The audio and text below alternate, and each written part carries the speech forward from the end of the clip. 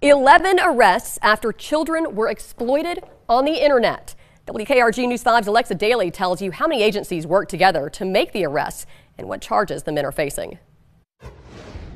The Pensacola Police Department announced Tuesday that 11 men between the ages of 25 and 74 were arrested over a 3-day period in an internet child sex crime sting.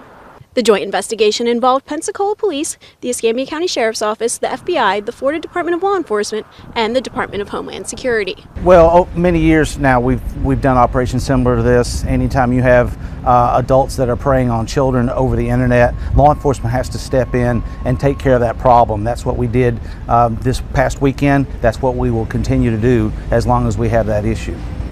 One of the 11 men, 74-year-old Frank Robotham, was also arrested in 2016 for traveling to meet a child for sex. Special Agent Sherry Onks of the FBI Jacksonville Division said in a release, "There is nothing more disturbing than the exploitation of an innocent child, and it's very satisfying to identify and arrest predators before they can act." Coordinated efforts like this operation reinforce the message that victimizing children will never be tolerated by law enforcement.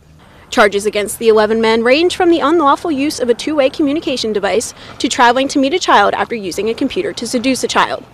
The Pensacola Police Department said an investigation like this can take months to complete, and they expect to make more arrests very soon. In Pensacola, Alexa Daly, WKRG News 5.